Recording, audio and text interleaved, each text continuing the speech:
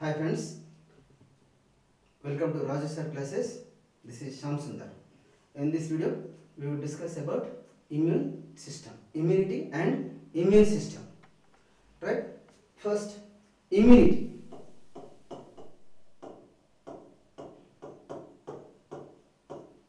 Immunity means resistance power against the diseases. రోగాల్ని తట్టుకునే శక్తి, రోగ నిరోధక శక్తి లేదా వ్యాధి నిరోధక శక్తి. Right? Resistance power. Sir first చెప్పండి సార్. అది ఫస్ట్ చెప్పండి. ఆడ్ కొట్టండి. Add ADD plus plus sir. మళ్ళీ ఫస్ట్ చెప్పండి. ఫస్ట్ చెప్పండి. ఇక్కడ మీ బ్యాటరీ ఆన్ చేయండి. ఆన్ చేయాలి.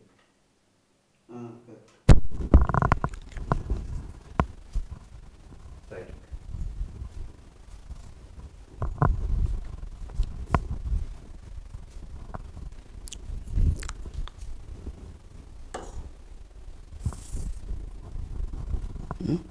ఎస్బి బోర్డ్ ఎస్బి ఎక్కడ ఇక్కడ start SB.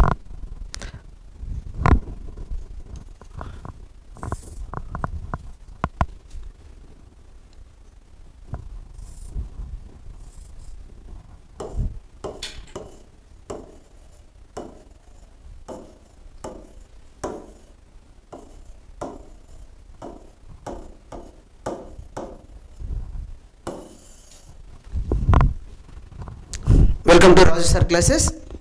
This is Shyam Sundar.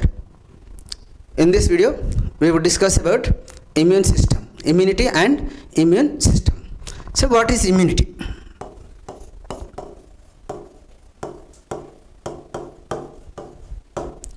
Right? Immunity means resistance power against the diseases.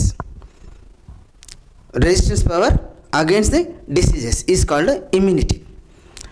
In Telugu, రోగ నిరోధక శక్తి, వ్యాధి నిరోధక శక్తి, రోగాల్ని తట్టుకునే శక్తి, దీన్నే ఇమ్యూనిటీ అంటాం. So the study of immunity is called immunology. Right? The study of immunity is called immunology. So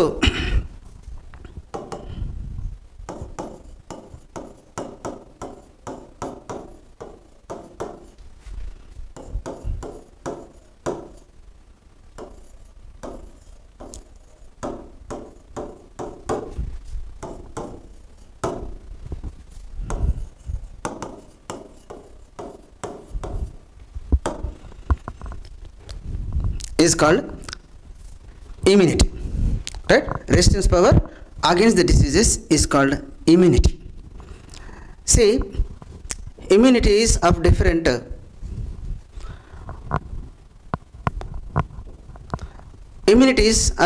types. So there are levels. See, when the parasites enter into our body, when they take shelter in our body, the parasites produce antigens. They produce toxins. So toxic substances called antigens. ప్రతి జనకాలు, పరాన్న జీవులు, ఏదైనా వ్యాధికారక జీవులు, pathogens means వ్యాధికారక జీవులు, microbes or anything, helminths కావచ్చు, parasites, protozoans కావచ్చు, bacteria, virus, any kind of పరాన్న జీవులు మన దేహంలో ఆశ్రయం పొందినప్పుడు అవి ఒక విష పదార్థాలని ఉత్పత్తి చేస్తాయి. వాటిని యాంటీజెన్స్ అంటాం, ప్రతిజనకాలు అంటాం. ఆ ప్రతిజనకాల యొక్క విష ప్రభావం వల్లనే మనకి డిసీజ్ వస్తుంది. సో ఈ డైరెక్ట్గా పరాన్నజీవులు శరీరంలోకి ప్రవేశించకుండా ముందే, ఎంటర్ కాకముందే కొన్ని మన వ్యవస్థలు కొన్ని ఏంటంటే వాటిని ఆపేస్తాయి. So there are 3 lines. So 3 lines of defense. Right?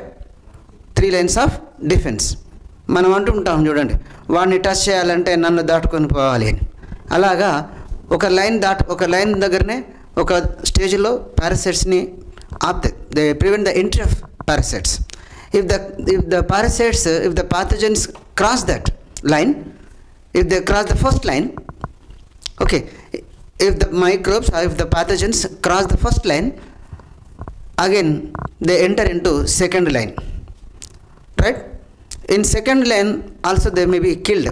Suppose if they protect there, if they escape from the second line, again the third line will be there, right?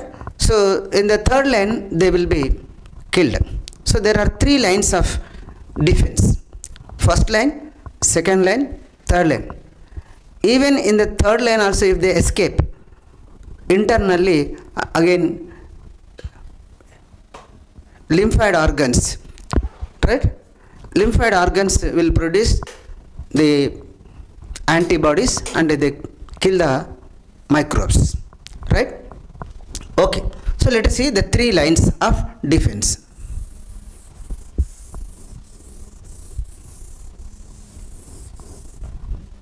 Right, lines of defense.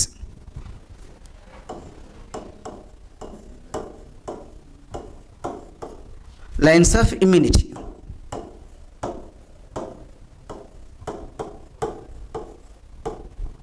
Okay.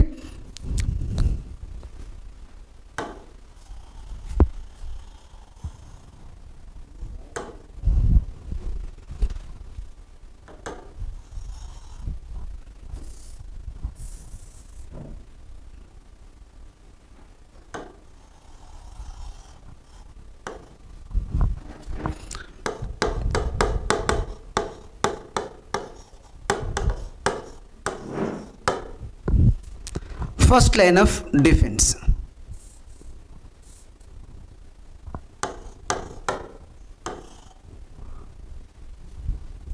First line of defense. Second line of defense.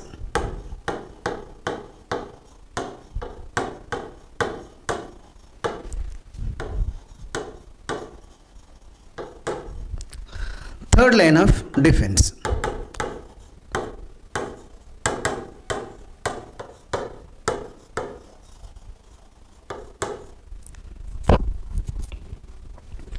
Right? Third line of defense. So three lines. So first line is skin.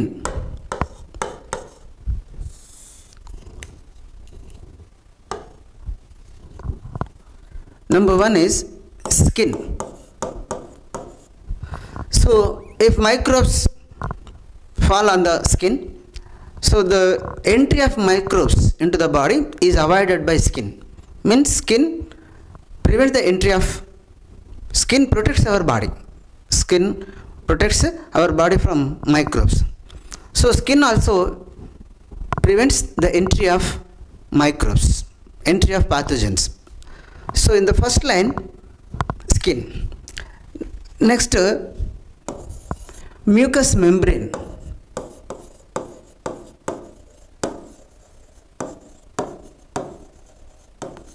Mucous membrane of gut. Means from esophagus, right? From esophagus to rectum, in different parts of alimentary canal, the inner membrane, the inner wall of gut, the inner wall of alimentary canal is lined by mucous membrane. జీర్ణ నాళం అంటే గ్రసని వదిలేస్తే అన్నవాహిక నుంచి, అన్నవాహిక, జీర్ణాశయము, ఆంత్రమూలము, శేషాంత్రికము, colon, పురీషనాళం, వీటన్నిటిలలో కూడా లోపల వైపు ఏంటి శ్లేష్మస్థరం ఉంటుంది. Mucus membrane are శ్లేష్మస్థరం ఉంటుంది. ఆహారం ద్వారా మనకు తెలియకుండానే ఏమైనా ప్యాథోజన్స్ లోపలికి ఎంటర్ అయితే, if the pathogens enter into hour gut, enter into our digestive system along with food, so that microbes are absorbed by mucous membrane. So mucous membrane also prevents the entry of microbes into the body. Mucous membrane of gut. Next, saliva.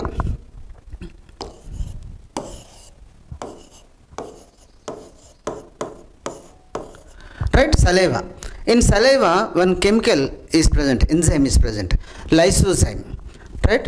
In saliva, lysozyme.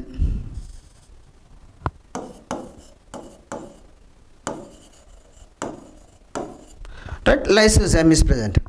So, along with food, if microbes enter into, pathogens enter into buccal cavity or mouth, while chewing the process, while chewing the food get mixed with saliva. In saliva, lysozyme is present. This also kills the germs. Next, tears, kannillu. In dust ద్వారా microbes మన కళ్ళల్లోకి వస్తే అది body లోపలికి పోకుండా కన్ను ఎప్పటికీ తేమగా ఉంటుంది. The eye ball is always moist. Tears are present. So in ice there are 3 kinds of glands. In all mammals, in the eyes there are 3 kinds of glands, right? Meibomian, Harderian and lacrimal glands. So that lacrimal glands produce what? Saliva. So in that saliva also, in that saliva, lysozyme. And in the tears, see, tears, right? Always our eyes are kept moist because of tears. So a watery secretion is produced by lacrimal glands. So that eye is always kept moist. If eye gets dry, the vision will be blurred. అస్పష్టంగా కంటిలో నీళ్ళు లేకుంటే తడి లేకపోతే మనకు కనిపించే దృశ్యం బ్లర్గా ఉంటుంది, అస్పష్టంగా ఉంటుంది. So thing is, in tears also lysozyme is present.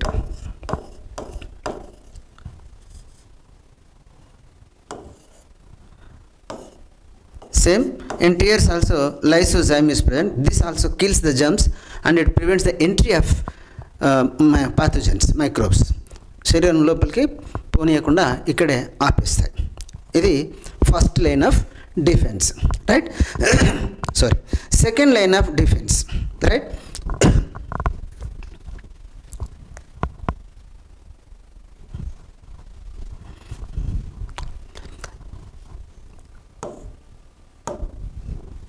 Right, second line of defense, epithelial cells, right? Epithelial cells,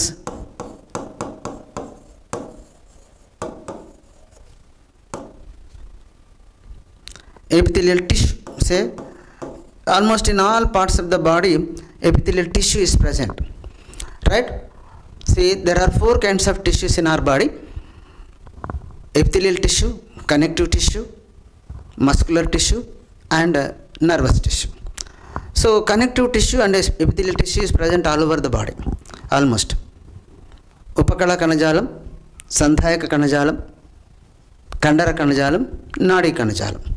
ఇందులో ఉపకళ కణజాలం శరీరంలో ఉన్న చాలా అవయవాలలో ఇది ఒక రక్షక త్వచంగా ఉంటుంది. So the epithelial tissue of different parts of body,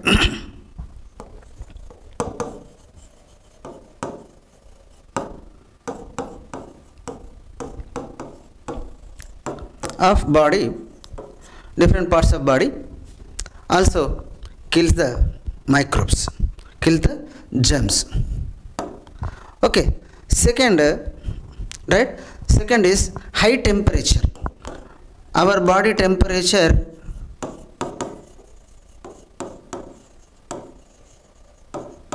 see, our body temperature is 37 degrees centigrade. So sometimes if body temperature increases, in high temperature also, the body temperature also, due to high temperature of body, the germs are killed. Next, inflammatory response.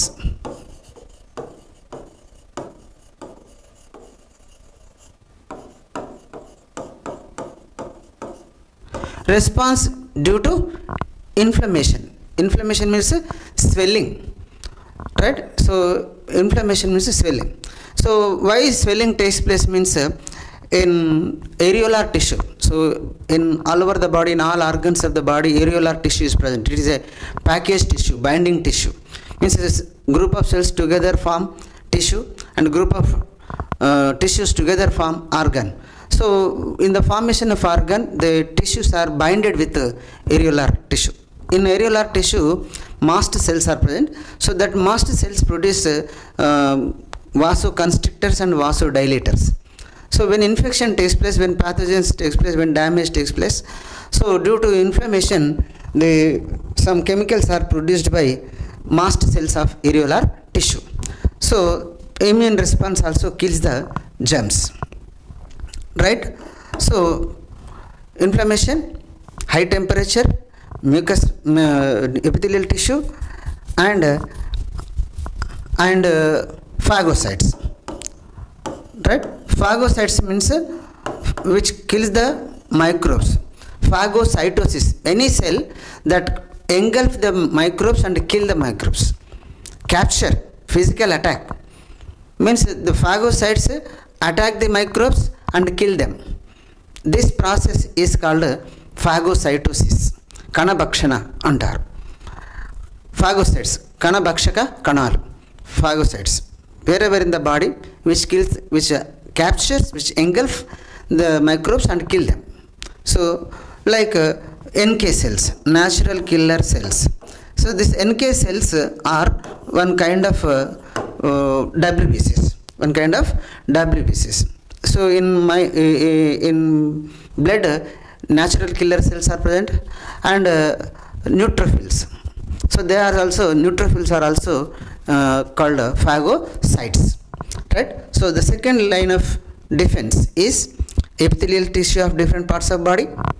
High temperature of body also kills the germs. Inflammatory response, wherever inflammation, swelling takes place, if any wound takes place, tissue is damaged, there the mast cells will show response to infection. So therefore that infection may cause inflammation. So at the time of infection, the mast cells produce histamine and bradykinin. These two are vasodilators. So due to releasing of histamine and bradykinin, the blood vessels will get swelling. So inflammatory response also protects our body from the microbes. And phagocytes, right?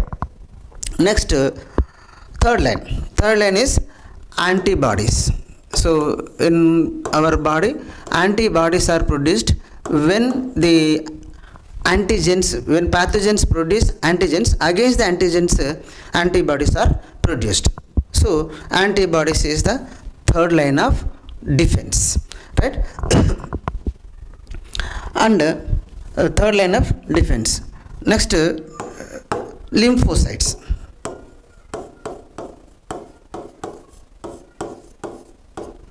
Okay, na? Lymphocytes, right? So these are three lines of defense, three lines of immunity, right? First line, second line of defense, third line of defense. First line of defense includes skin, mucous membrane, saliva and tears. Second line, epithelial tissue of different parts of the body and high temperature, inflammatory response and phagocytes. Third line of defense is antibodies and lymphocytes. Lymphocytes like neutrophils. Lymphocytes means agranular white blood cells. WBCs are two types, granular and agranular, right? Agranular WBCs are two types, lymphocytes and monocytes. So in lymphocytes there are two kinds. What? B lymphocytes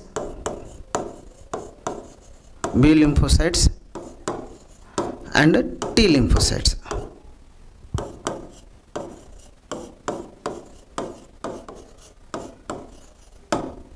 Right? Okay. This is lines of defense, lines of immunity. Let us say the cells of immune system. Okay, na?